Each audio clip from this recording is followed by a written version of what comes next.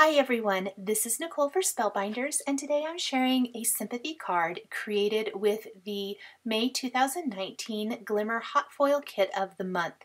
This beautiful filigree frame creates the frame. It has the oval die for the center and even the accents on top.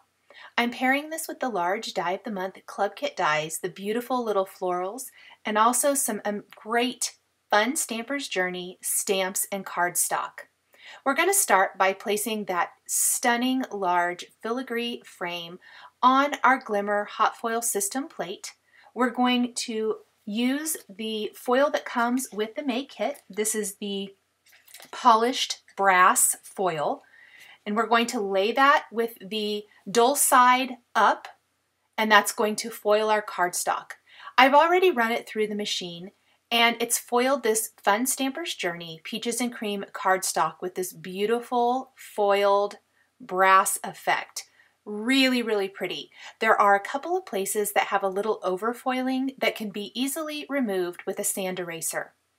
In addition, I'm also going to foil the two little bracket images. I'm going to place them on the outer sides of my filigree frame, but you could also place them anywhere or use them on their own. I'm going to trim down a couple of smaller pieces of the polished brass foil and run those through with the scrap of the Peaches and Cream Fun Stamper's Journey cardstock.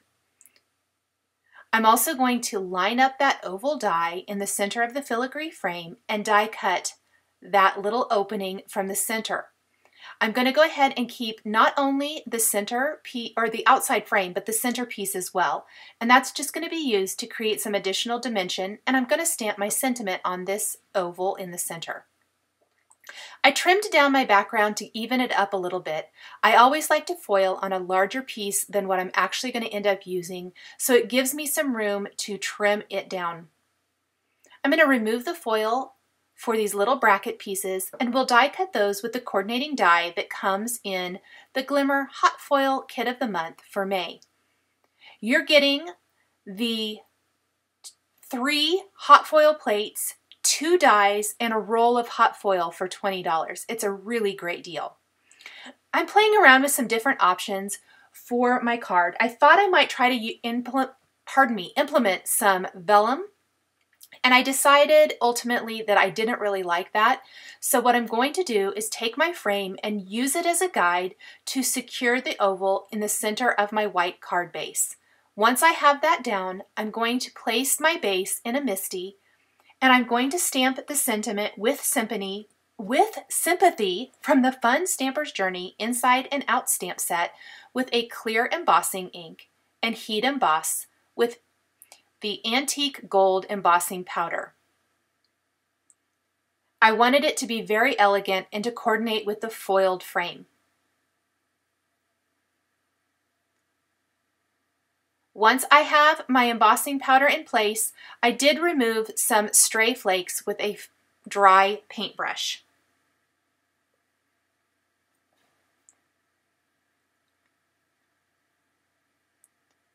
I want the inside of the card to coordinate. Because this Fun Stamper's Journey Inside and Out stamp set is made to work on both the front and inside of the card, I'm going to open up the card and go ahead and stamp a sentiment or a phrase inside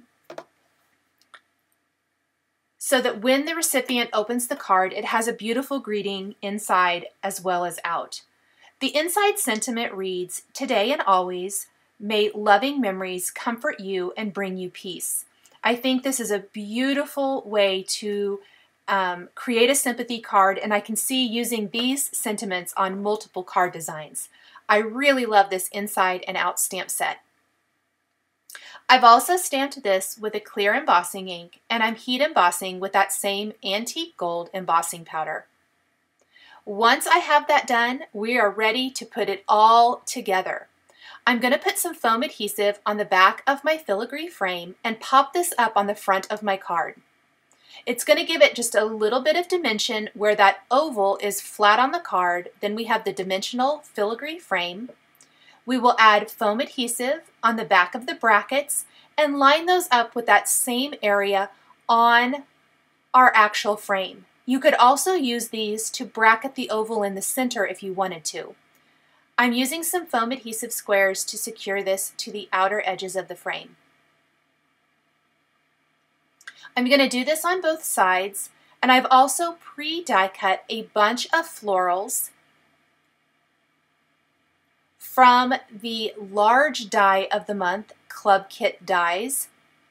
You can see those over on the right side of the screen. I love mixing and matching the different club kits every month to create unique designs.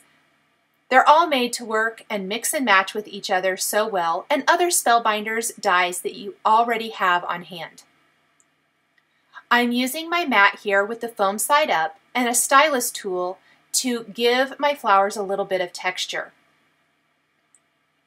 I'm using both the large and the small sizes of flowers from the large die of the month club kit, as well as the leaves.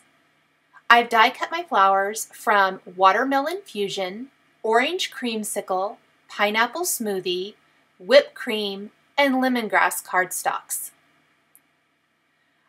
I'm going to go ahead and lay out the flowers the way I think I want them to look,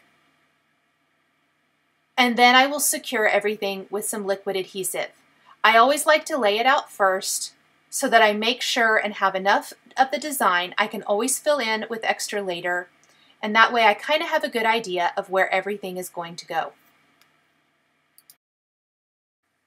Once I have those flowers laid out, I'm going to use some liquid adhesive. I'm using a glue tube and a crystal katana, which is just a tool that helps pick up small embellishments like sequins and gems or small die cut pieces and put them in place. I'll add a small dab of glue and then simply tap my little flowers and leaves into place. I will also use a pair of tweezers, which I find really useful for adding leaves. I can put a little bit of glue on the back and then using the tweezers kind of tuck them underneath my florals. This works especially well with little pieces like this. Tweezers and the crystal katana are my two favorite tools for working with small die cuts.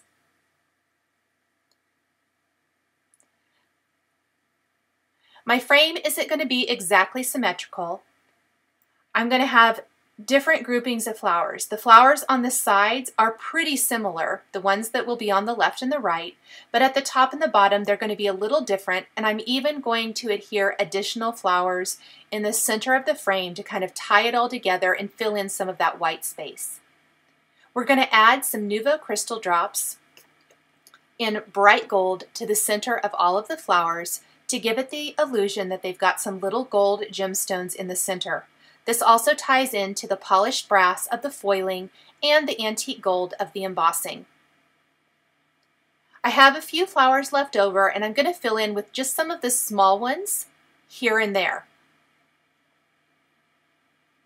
I think we'll add maybe one or two more, and then I can save the rest of the flowers for another project. I usually have a little tin on my desk where I save any extra little pieces that I can pull out. In fact, these white flowers were actually from another project where I didn't use all of the flowers I die cut, so I was able to grab those and pull them and add them to this card today. Here's a look at the finished card design, the beautiful foiling, and then the stamping on the front and on the inside. Thank you so much for joining me today for this Glimmer of the Month hot foiled card featuring the new Spellbinders Hot Foil of the Month kit for May 2019. The supplies I used to create this card are listed and linked below the video here on YouTube. Here are a couple more videos featuring Spellbinders that you might be interested in. Thanks for joining me today, and we'll catch you next time.